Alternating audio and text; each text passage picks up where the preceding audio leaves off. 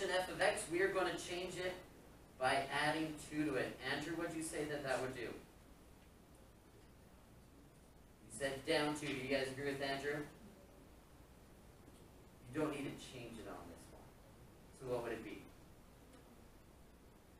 So adding on the end, it does go up or down, right? So Andrew's right there, but instead of going down, just do what it tells you to do, which would be what? Up 2. So all I'm going to do is take all of these points and shift it up 2. This one, up 2. Even this one, we're going to go off the graph a little bit, but it goes up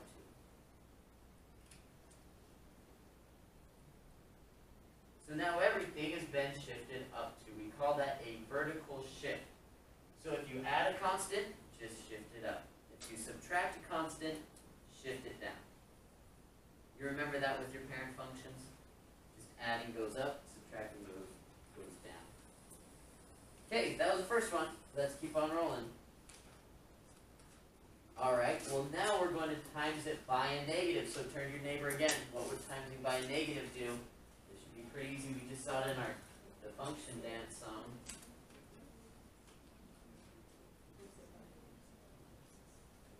Generally, what do you say?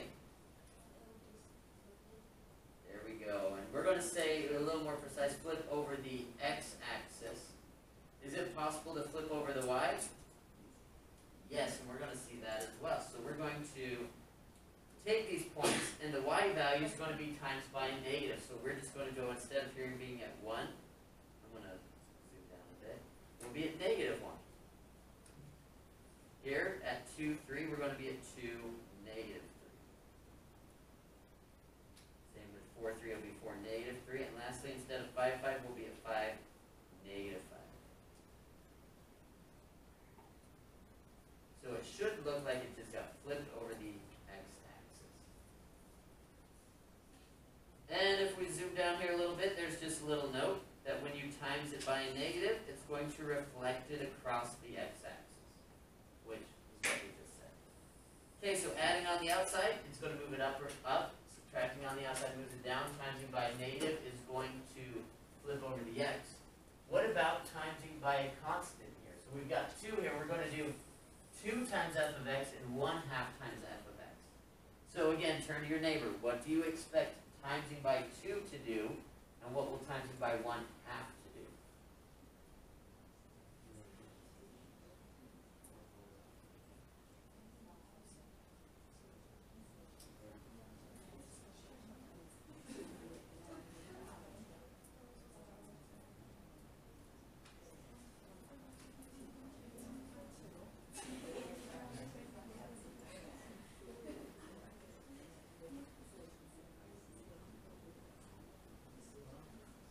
10-second warning.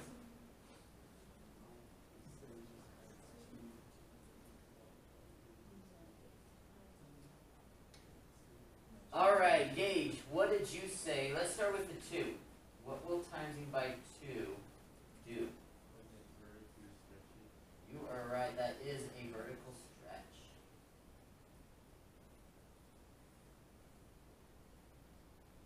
Jocelyn's like, wait, what?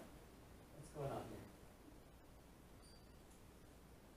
So this is a vertical stretch. Well, okay, so Gage, since 2 is a stretch, what does that mean the 1/2 will do?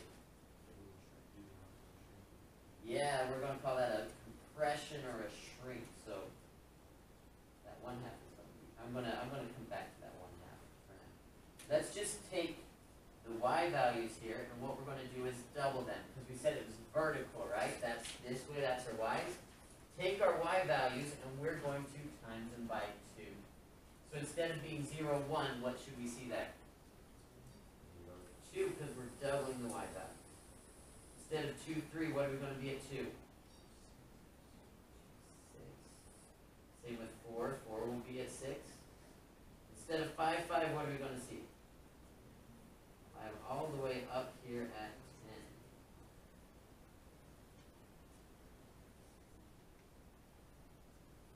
And my drawings aren't the greatest, but you see how that's been stretched out?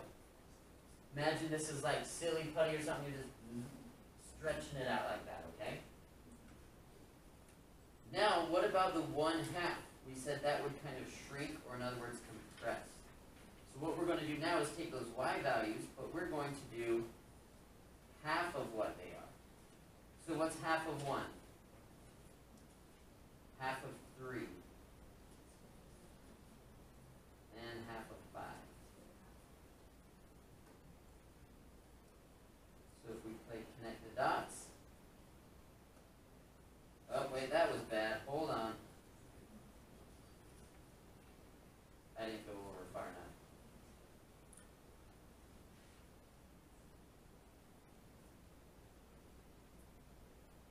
Does that look better? So this is 1/2 f of x in the green because it's a blue one that's just been compressed down.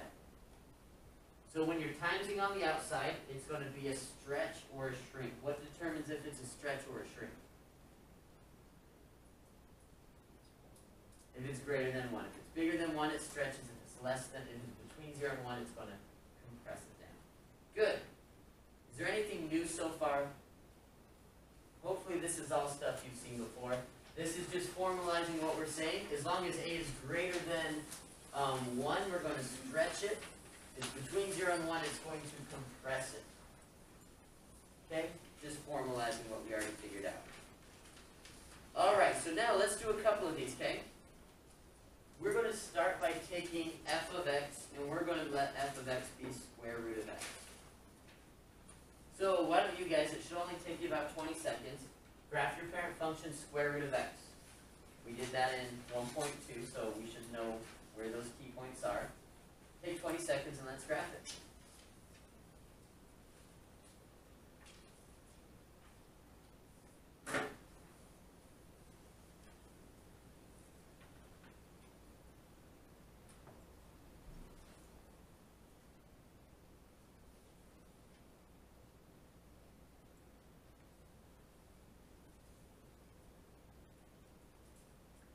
All right, Calvin, what are your key points here?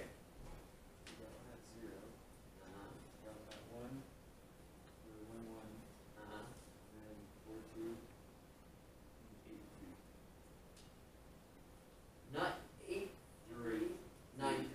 Yeah. Here.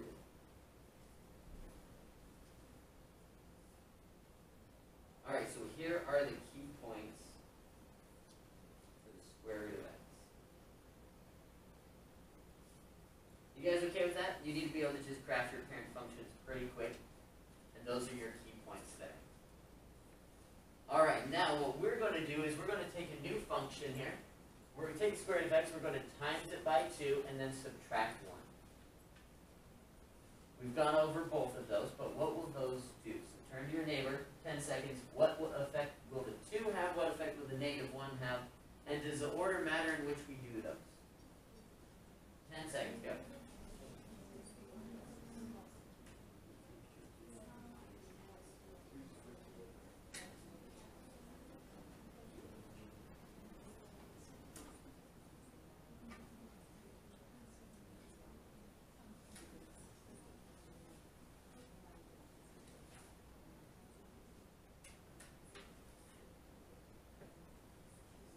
Alright, let's come together here. So, Nathan House, you're on the spot. What will the transformations do? What does timing by 2 do? What does subtracting 1 do?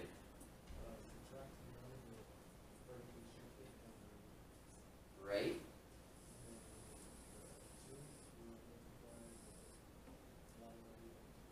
Good, I'm going to put VS for a vertical stretch. Nice job, you guys agree with that? Now, does the order matter when we do that? Yes. Because if I were to stretch this out first, I'm going to stretch it and shift it down 1. Would that be different than if I shifted it down 1 and then stretched it?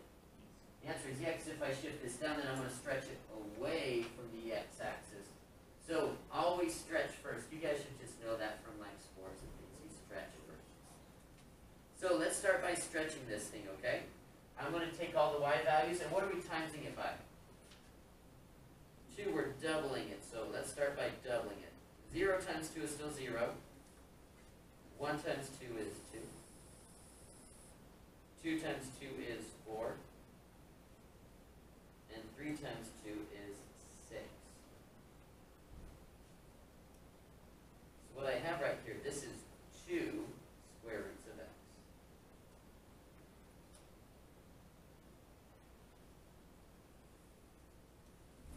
stretches are the harder part, so now that we've got that done, we're pretty easy. What do we just need to do?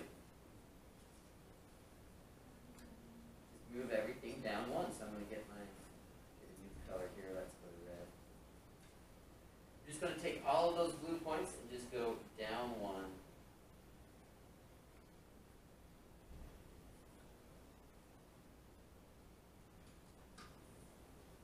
I'm going to label it so I don't forget. This is 2 square roots of x minus 1.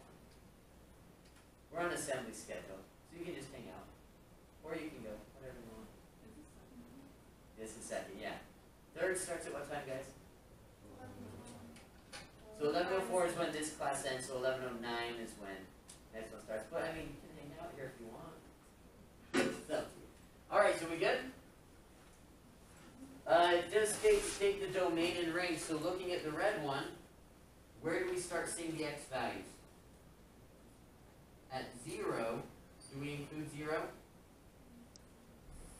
Yeah, and then it just kind of goes from there. So the domain is x is greater than or equal to 0. What about the y values? Where do we start seeing those? -1, and then we just go from there. So that's the domain and range. If you wanted to write it in interval notation, that's fine. But we're only looking at the red one. So the blue is our parent function. Or sorry, green is our parent function. We stretched it up to the blue one, and then we shift it down to the red one. You've done this before, right? Let's keep on going to find ones that maybe are a little more challenging. Alright, we're back to this one. But now what we're going to do is we're going to do f of x plus 2, where we're doing the x plus 2 inside the parentheses. Right. Is it Alexis? Yeah. What do you think that's going to do to Alexis? Not up to. Up to is when it was on the outside. So how would it be different if it's on the inside versus on the outside? Not quite. That would be if it's negative. So this is actually, it's going to be your left or right. So if it's on the outside, it's up or down. On the inside, it's going to be left or right. Now the question here, guys, is will this be left or will it be right? Do you remember what the trick was with parentheses? They always lie. So do the parentheses. So which way is this going to go? Left. You see the positive? Some people think right, but we're doing the opposite. That's going to go to the left too. So all I'm going to do on this one is take these key points, and we're just shifting it left 2. So instead of 0, 1, I'm shifting that left 2. Left 2.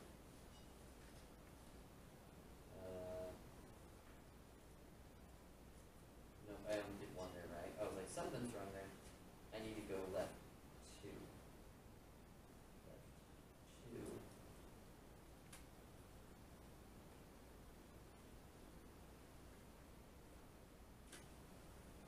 So then if we play connect the dots, it should look the exact same as what it was before, just shifted to the left 2. Does that look pretty good?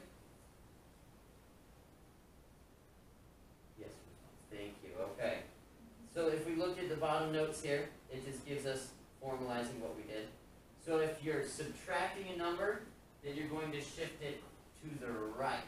If you're adding the number inside of it, then you're going to shift it to the left. So you're doing the opposite. That's just formalizing what we just said there. Okay, here's one that maybe you've seen before, maybe you haven't. What are we doing on this one? We have a negative, but where's the negative? Inside. Now when we saw the negative on the outside, how did it flip it? Yes. Any guesses what negative on the inside will do? You are correct. So a negative on the inside is going to flip over y.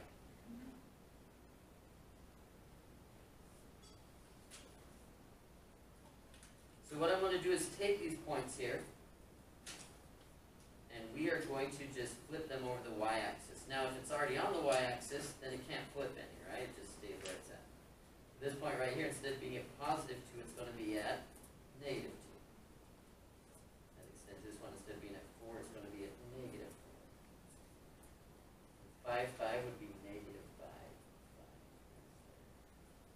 It's going to look like this.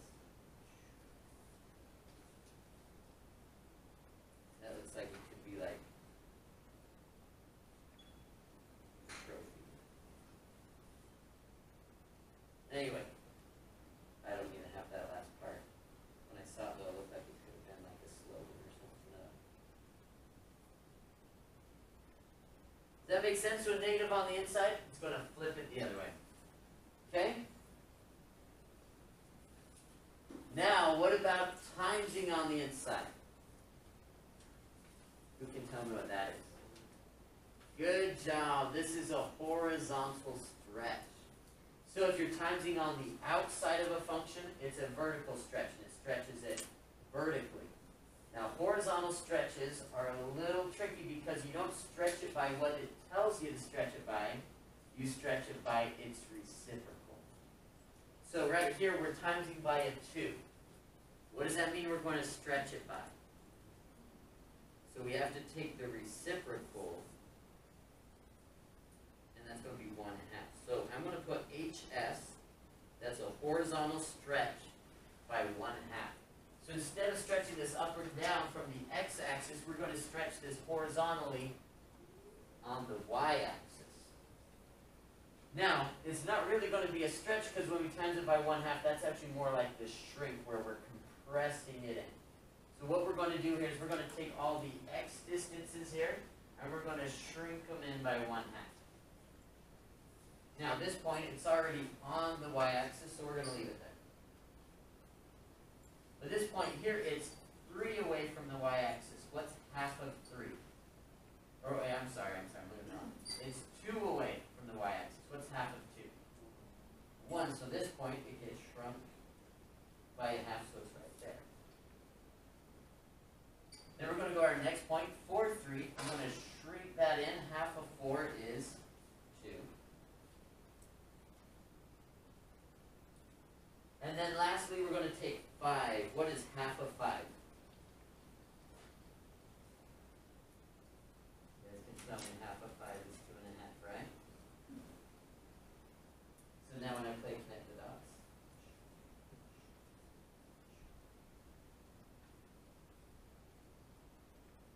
Does that look right? Does it look like it's horizontally shrunk? Okay, now this is one that maybe you saw last year, or maybe you didn't. But if it's timesing on the inside, then it's a horizontal stretch. And it's really important that you remember that you're timesing by the reciprocal. Don't try to stretch it by 2, stretch it by its reciprocal. It's kind of like with adding or subtracting on the inside, you have to change it a little bit. We had to do the opposite for adding or subtracting. Well, with the timesing, you have to do the reciprocal. Okay? How are you guys feeling so far? I think I want to try, is there any more? All right. So horizontal scalings, this is just telling you to make sure if it's multiplying on the inside that you use the reciprocal. And so if it's greater than 1, then it's going to, and once you change it to the reciprocal, it'll tell you if it's a stretch or a compression. Okay, let's pause right there for a second, and I want to do a scale of 1 to 5. How are you feeling with these transformations so far? Where 1 is, I really need help, and 5 is like, I'm feeling good. So I'm going to go around here, and I need everyone to give me 1 through 5. Sorry. Is that 5? 4, 5. Awesome. 5, how are you feeling here? Good. How's everyone feeling here? 3, 4. Cool. Now, if this is 1 and you're like, I don't want to admit it, but I'm struggling, then what should you do at this point? Come after school. Do not kick your desk. Transfer out. No, that is not the answer. Okay, so what we're going to do is we're going to just get through a couple of these, and we'll see how far we can get in the next 10 minutes, okay?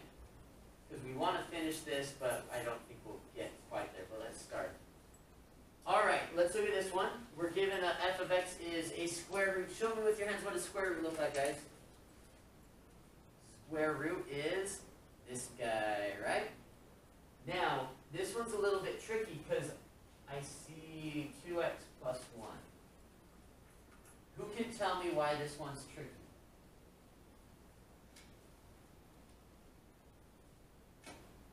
Andrew, what do you think?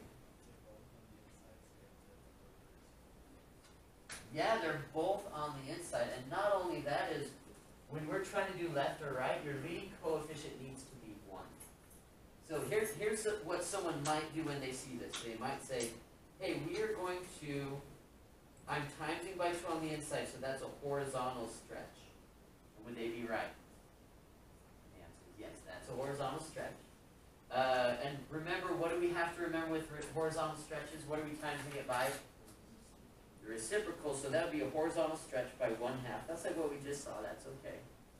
But then what they might say, what does a +1 mean we're doing? We do the opposite, right? So that would be, someone might say, well, that means we're going left 1. And to that I would say, you're so close. Here's the thing that you have to be careful of, is when you're doing rights and lefts, you have to make sure you factor out the leading coefficient. Let me show you what I mean by that. So here I've got square root of 2x plus 1. And what I'm saying is that we need that 2 to be by itself, so I just have an x. Now, if I'm factoring that out, what's 1 divided by 2? 1/2. Right?